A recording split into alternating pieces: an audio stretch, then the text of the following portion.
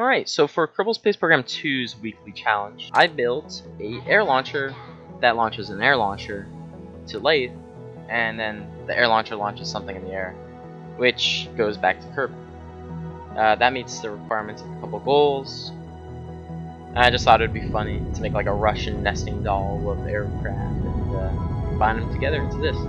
Now, unfortunately, the main spacecraft, or the initial spacecraft, sorry, had to use regular rocket engines because the jet engines pulled from every single tank, which lagged the game to 1 FPS. And this caused, well, okay, so 1 minute of flight time was basically half an hour in real life, and I have a lot of patience, but not enough patience to sit through hours of a single orbital test. Here I was reverting because I broke a wing, and then I break that exact same wing on this attempt, and I was like, whatever, it's stable. So I just keep going.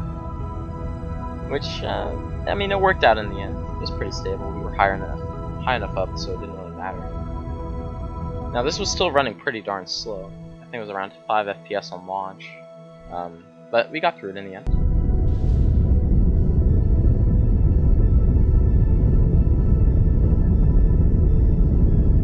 We're just burning sideways. Standard orbital stuff right now.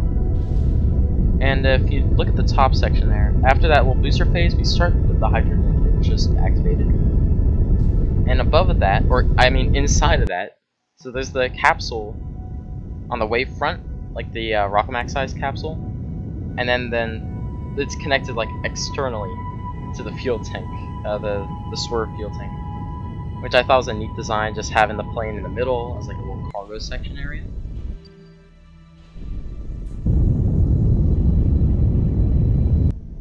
Alright, so we've done our Joule encounter. Kind of cut a lot of that out. We had a few failed attempts here and there.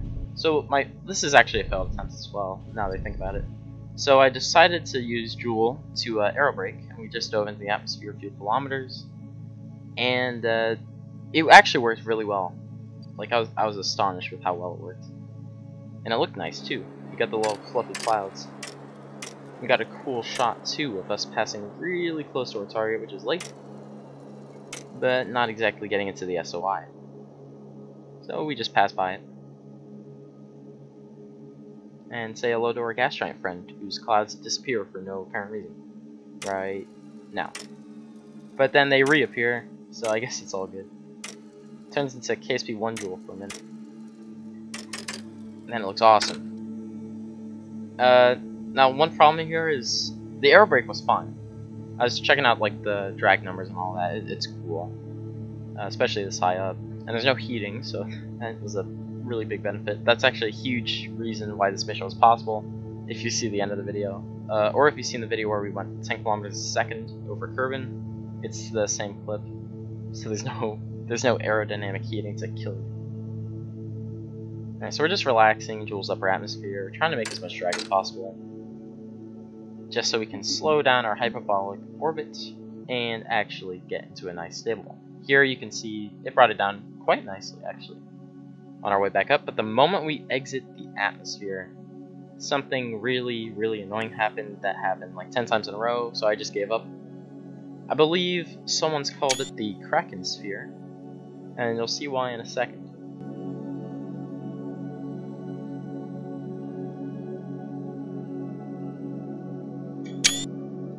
Just taking a couple screenshots. Never hurts to have too many.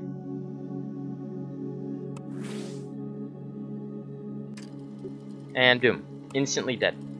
The moment we exited Joule's atmosphere, it destroyed the entire craft every single time, no matter what we did.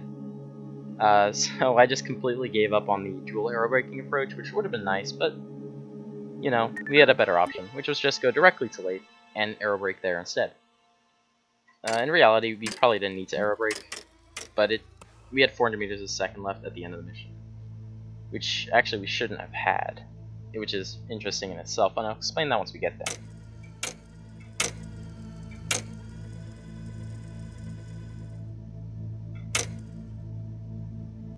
Yeah, I'm just pointing out all the planets. I like the clockwork of the Joule system. Like how everything moves.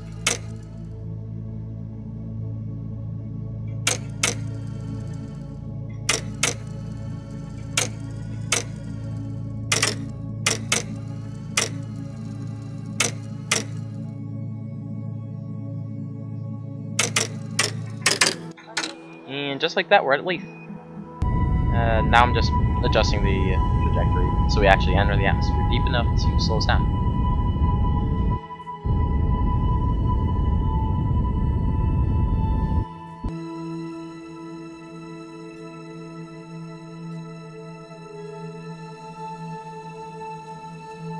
So for the air brake, we just roll around, try to make as much drag as possible, because it likes taking a nice slim profile, which isn't much drag. So I just try to increase the surface area, touching the air basically. And that slows us down nicely, and gets us most of the way into an orbit. I have to burn the engine a bit. We got some cool sights though.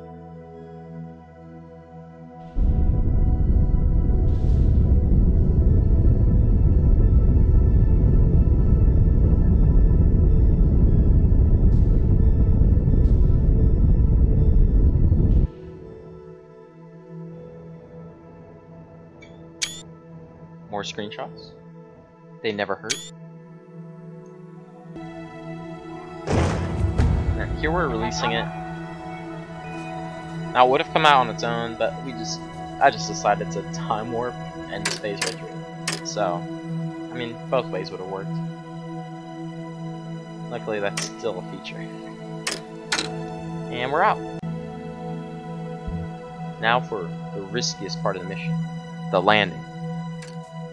And you'll see what happens during the landing itself. Here we do the same maneuver we did earlier, but with just a small plane.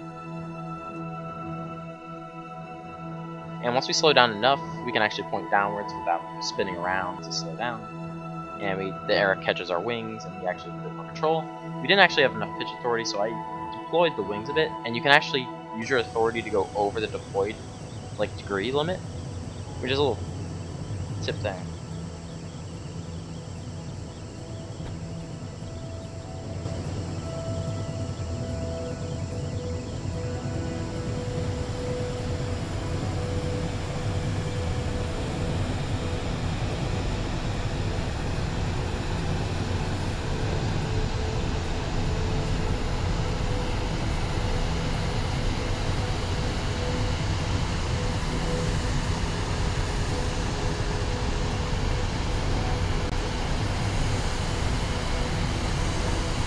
Plane I built, I never tested it to land. I only tested on Kerbin taking off to reach orbit. It's basically an SSTO, but because I had to release in the atmosphere for the challenge, I released in the atmosphere. It's still an air launch vehicle. It counts. Even though I'm a bit late with the video. I think the video is coming out about a day or two after the fact. Now here I noticed a weird looking boulder. It was nothing in the end. So I just passed by it.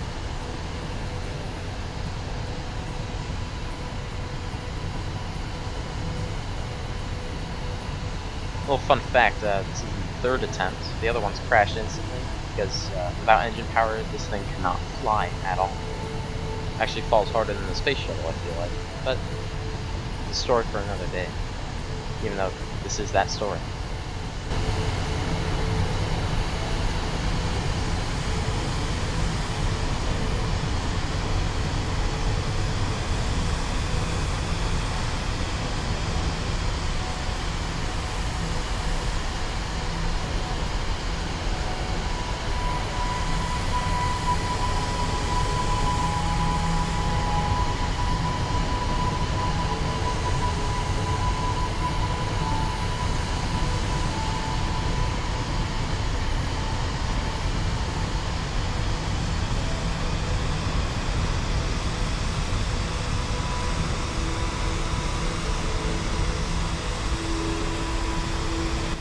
And mission accomplished, and we just ditched.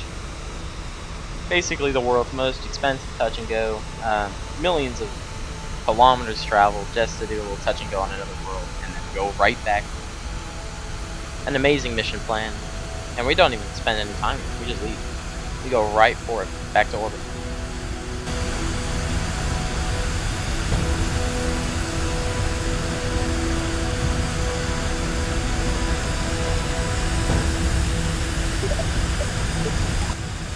Here he's the little deploy wing trick.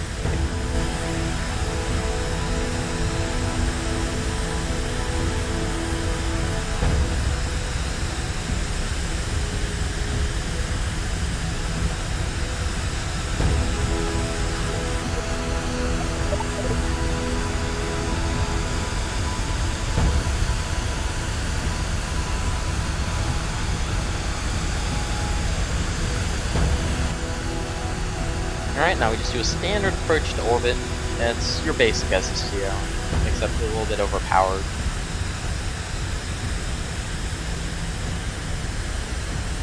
And a nice screeny there to fill up my storage. Now we just speed run into orbit real quick, because we ain't sitting through all that. We had a few more pictures there. I don't know if I'll release them or not. I could do like a community tab and put them up there. That might be a decent idea. And now, time for the release. Which is actually extraordinarily clean. Extraordinarily clean. And it's still in the atmosphere, so it counts as an air launch, doesn't it?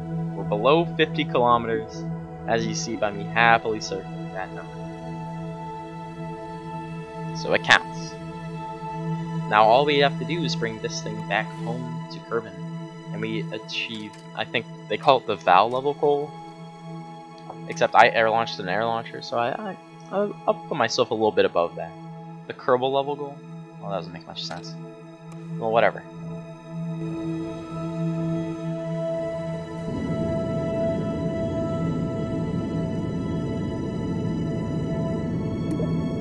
Alright, here we're just circularizing our orbit. It doesn't cost too much fuel at all, and we also have extra fuel left in orbit from the hydrogen-powered stage, which we didn't see too much of, but it helped us get here, and it's going to help us get back a little bit.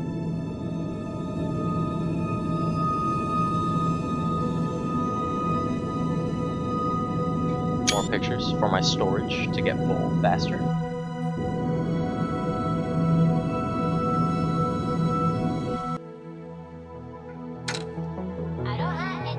Here I discovered maneuver node music, which actually kind of made me like maneuver nodes.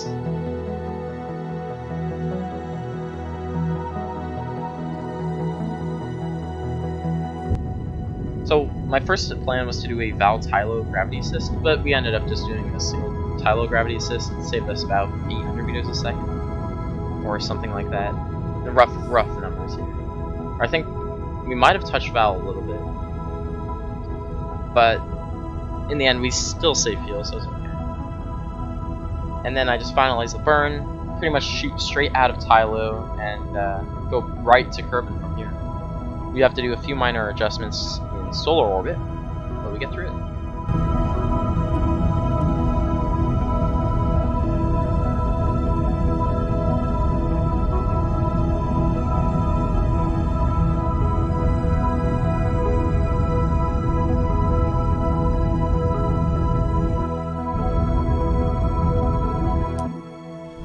Alright, now unfortunately, the time to go back to Kerbin was a little bit off. I got it wrong, so I had to burn a bit down towards the sun a bit more. We're actually extraordinarily close to the sun, and we get blinded a little bit. But I'm sure he enjoys that, so I let him be. As we time warp back to Kerbin. So this is real time, by the way. It's at 1x speed, so you can see the planet growing because we're going extraordinarily quickly. This is the same video as the 10 kilometers per second video on the channel, if you haven't seen it. So it's the same clip. It's just insane how it works. We graze just over the North Pole of the planet. Like, I set the periapsis to like a kilometer or something like that, and we just let it go. And it looks like we're gonna hit too on the time warp, but I know we're gonna miss just by a hair. Because we needed all of the runway we could get, basically, to slow down in time. And we also fired up the engines just to help a little bit.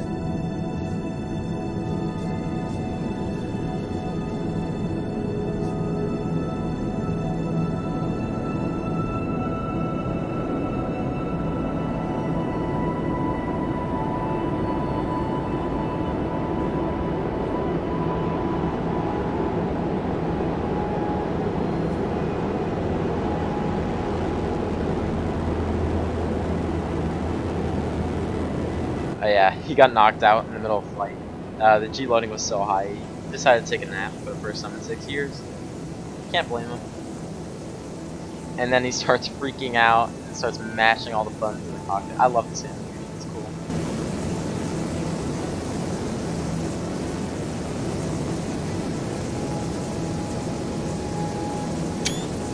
Another example of the game's beauty.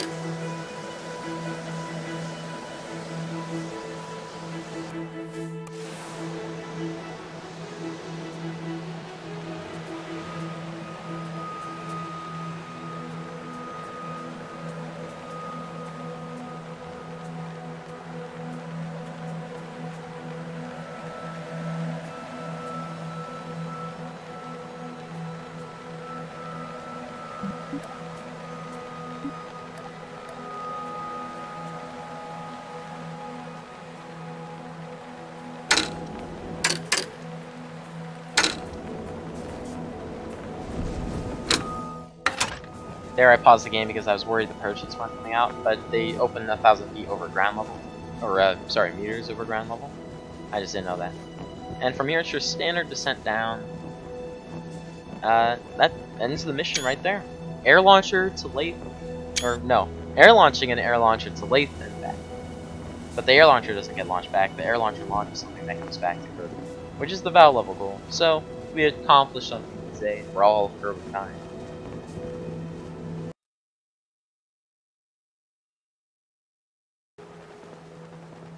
If you like the video, make sure you like the actual video, like through the YouTube platform.